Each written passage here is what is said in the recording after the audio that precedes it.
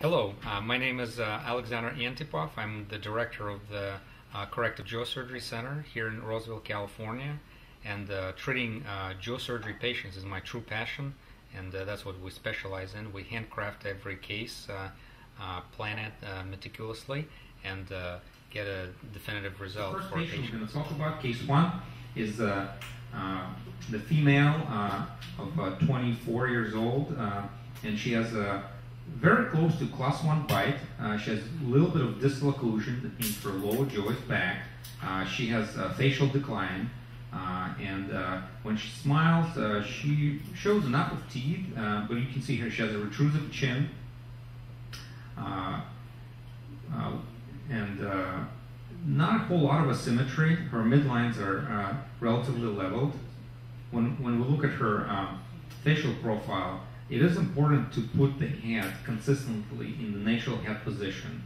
And one of the ways to do it is equilibrate the head position by doing certain movements, and then you have to look straight, not up, not down, just straight. And just like you're looking at the horizon, and you don't want to have a cant to the head. Sometimes we have to adjust head position for certain asymmetries. We like quarter views for cheek profile, smile views, and then we produce the CT scan with the airway. So now, before we used to just have a lateral ceph, now we have capabilities to do 3D scans. And this scan was taken in the scanner, and the patient was looking up, so it definitely has to be adjusted to the natural head position. So you see how much discrepancy we have? We have to rotate that image to plan correctly. So this is before and after surgery. You can see the soft tissue profile changes, double jaw surgery. We have upper fork 1 osteotomy. We have lower bilateral sagittal split osteotomy. We have chin advancement via genioplasty, advancement and downgrafting, and we have probably about 6 degrees of the occlusal plane rotation. So the key to get this chin out, you can't just bring it out, and you cannot do too much of advancement. So usually we like to do about 2 to 4 millimeters of the osteotomy on the chin. And sometimes we have to do more, but it's better to do less to have a nice labiomental fold, which you can see. This is the rested position here for a patient. So the profile drapes around the bone nicely, and you can see the increase in airway. And the pogonion came forward 25 millimeters for this patient. So this is the occlusion after the surgery. So we kept the midline straight. This is the profile change. 3/4 views. A lot of patients, they look for cosmetic result as well, and they would like us to enhance their cheeks. A lot of women like big cheeks, and that's what we do. So this patient got cheek implants. We did revise her nasal base for better nasal projection, and we did the lip reconstruction. So again, this is her preoperative mouth opening. So, so I showed you the final result. Now we're going to talk about the problem that this patient had. She had very close to class 1, but she had severe TMJ problem. So she couldn't open. She had severely resorbed condyles. They were like a drumstick. If we look at the TMJ health, so those patients, especially females, I mean only females, get that problem. It's called estrogen-associated condylar resorption, idiopathic condylar resorption. We do get estrogen levels for those patients, and you can get a patient with a full mouth veneer reconstruction that will get a facial decline, like at 17 or 18 years of age, and you have to look for this. So if you see somebody who's retrognathic and they want to improve their appearance via full mouth restoration or orthodontic treatment, you have to catch it early. Simple tomograms like this will show a lot. And what is the differential of condylar remodeling? Functional remodeling in class 1 bite is maintained. So that's maintained. This is what this patient is. Or dysfunctional remodeling when it results in class 2 bite. That means the patient slipped. And I will show you in a few cases after, there's a patient who had class 1 perfectly done by distinguished orthodontist, and she slipped. And she slipped when she was 17 into severe class 2 malocclusion open bite. And part of that probably was her estrogen. So dysfunctional remodeling, also synonymous with idiopathic female condylar resorption. That means the etiology is unknown, but hypothesis that estrogen is the problem, receptors estrogen, and then resorbs the condyle. Idiopathic condylar resorption, progressive condylar resorption of vascular necrosis. Team J protocol for us here, and this is just a small number of things we do preoperatively, about we start a year to 6 months.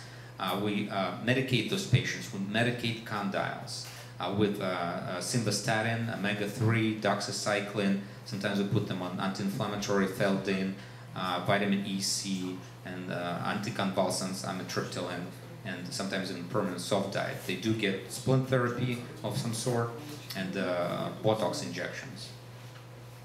So again, let's look at the patient profile with the 3D.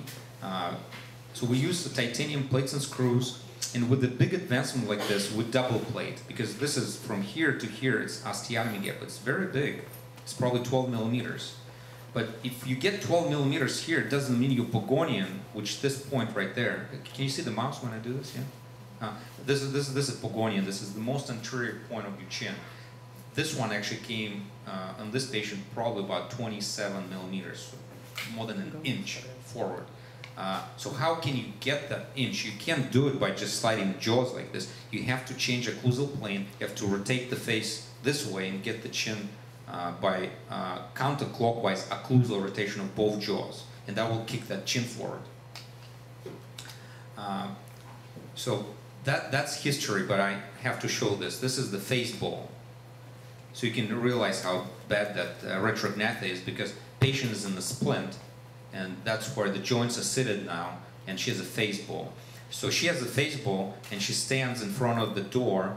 So I'm looking for the vertical lane, and I have a grid in my hand, and I'm looking to make sure her true vertical plane of her face, which is the aberration is TVL, true vertical line, which is run from subnasally, and you can see that line right there. I run it through the nasal base right here, and I want it to be probably about 4 millimeters in front of glabella. And then this is our true head position right there. And I put that articulator bar parallel to this string right there. So I have a grid in my hand, and I'm standing, and then the picture is taken from behind. So we're gonna take a look at the occlusal cans as well. And there's another picture there. So you can see there's my hand right there. There's my finger holding that grid, and I'm just checking her face this way. So again, this is her preoperative profile. This is surgical planning on the Dolphin imaging software. So that's how we planned.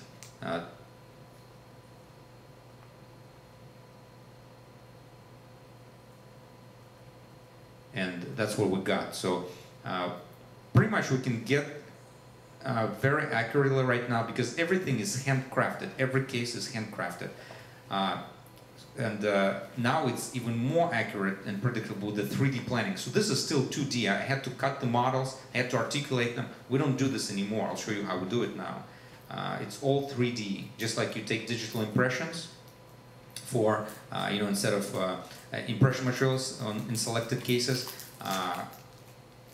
we do that with the 3D planning.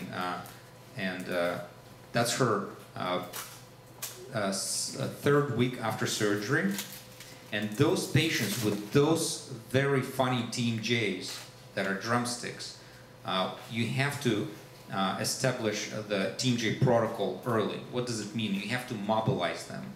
You need to make sure there's a hydraulic pressure in the joint, bringing oxygen, and it's healing. They always on tetracycline. They always Botoxed heavily in the masseters and temporalis, because we don't want any parafunctions of the masseter. And they always have class 2 elastics of 4 ounces, and they always have skeletal fixation. So what helps now let's go back to this 3D picture. You see those screws sticking out of the jaws right there? Those are TADs. It's temporary anchorage devices. And so we put elastics on those TADs instead of putting them on the braces. So that makes the facial traction. And you know, there are lots of nuances, and these are probably the most important. Is early mobilization, medication, soft diet, and skeletal suspension. So it's like belts and suspenders. So again, this is 3 weeks after surgery. We can see profile improvement. This is the bite after braces are removed. This is the face before and after. So we can see the chin point came probably right about there. Because those images are consistent. So for her forehead, her inclination of her face is exactly the same, and you have to adjust it. So now we use, when we scan, we put facial markers on. So when we scan, put the image on the cephalogram tracing for 2D, and then 3D planning, everything is in the natural head position. So this is important. So obviously, patient improved the facial balance. You can look at the airway. So upper jaw forward, approximately 5 millimeters. Lower jaw forward, perfect occlusion, and a lot of counterclockwise rotation of the face. A lot of counterclockwise rotation of the face.